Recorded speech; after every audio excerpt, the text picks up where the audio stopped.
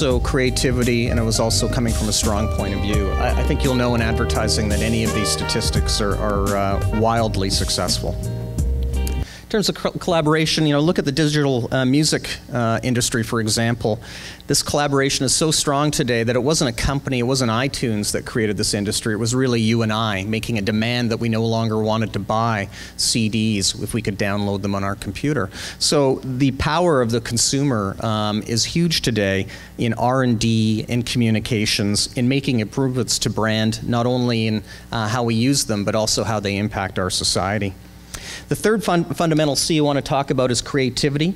Over the past few years, our industry has been having a furious fight within itself about whether right brain trumps left brain or vice versa, and really it is a balance of it, because there's no real one model today. Actually, the model today is there is no model in how you do communications.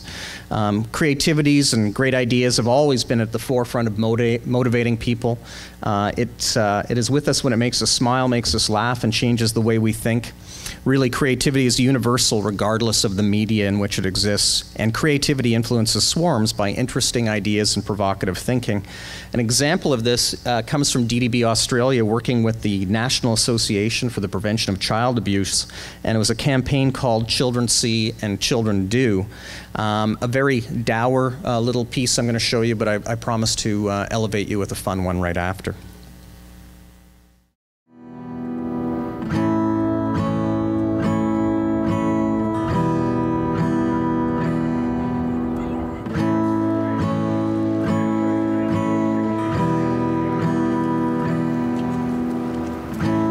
Looks like rain again today. Dark clouds gather and fill the sky. Don't know how to talk to you, just know how to say goodbye. Have you actually got a driver's license? I don't think so. Did you see it back there? Go back where you came from. Learn to speak English. Go back where you came from.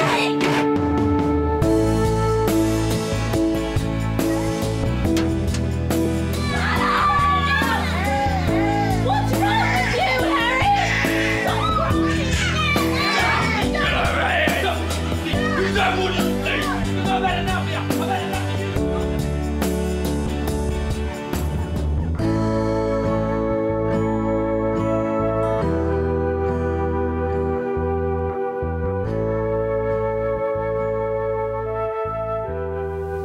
So a very basic one. Children do see, and they or see and do, and we needed to communicate to parents that and adults that they needed to be better role models. Campaign has made significant difference in Australia and has actually been rolled out to other countries using that same sort of communication and that positioning. So creativity can also generate swarms through laughter, and we're going to move away from that to laughter.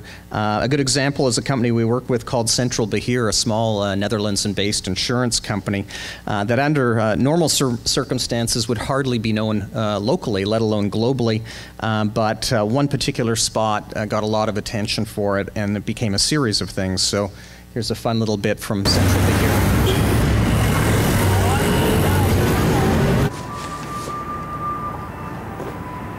Lư thương tiểu khổ, lư thương tiểu khổ.ว่าถอยเลยเหม่งมึงเหล่าสิว่าลือหล่อจำอย่าปากว่าลือจะเห่าแซ่ลือเทวอ่ะว่าถอยลือลือเหม่งเตี้ยว่าลือมวยอ๋อห่อนะอังโม่ลือปล่อยจุดแม่ขอเที่ยวโม่ไปก่อนห่อนะว่าจ่อเซ็งแซ่ชาจับหัว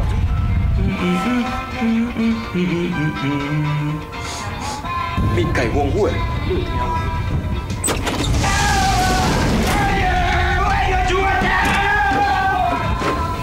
Wish you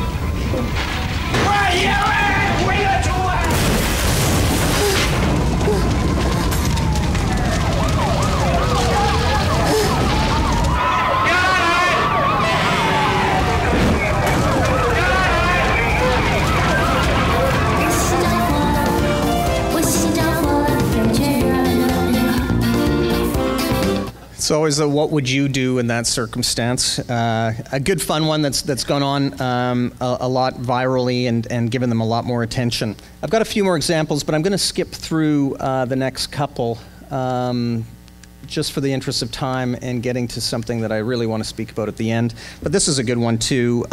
We've had a great relationship with Anheuser-Busch, now bought by InBev, so it's AB InBev. But this one has transcended media channels and created a swarm of its own. A big part of our long relationship is revolved around reinforcing Bud's strong brand identity.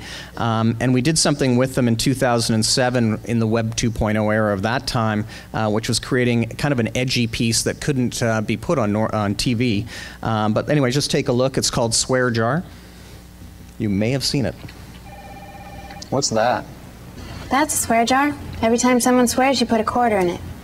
Who gets the money? I don't know. We'll use it to buy something for the office, like a case of Bud Light or something.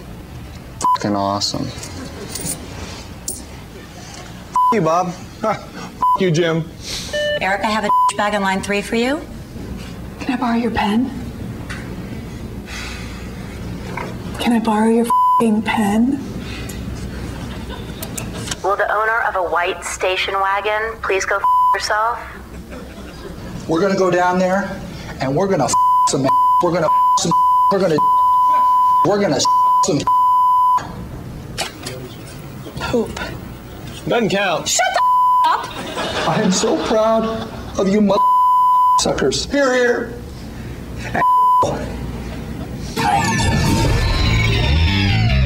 So a little edgier, obviously, couldn't be shown on regular TV.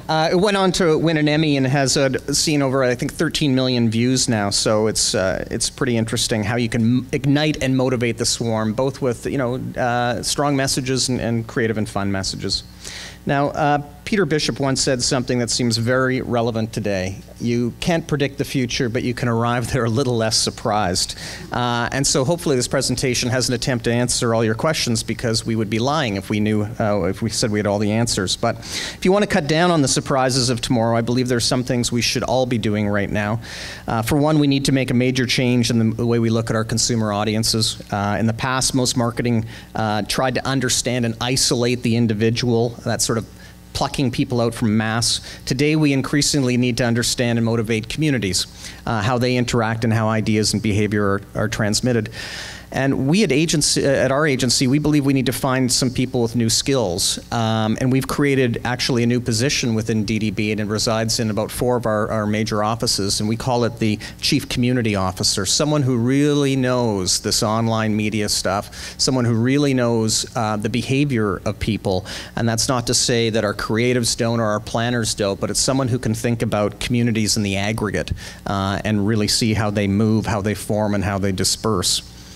And it's really to avoid the following sort of video thing happening, where you see an agency finding itself on the very early stages of irrelevance.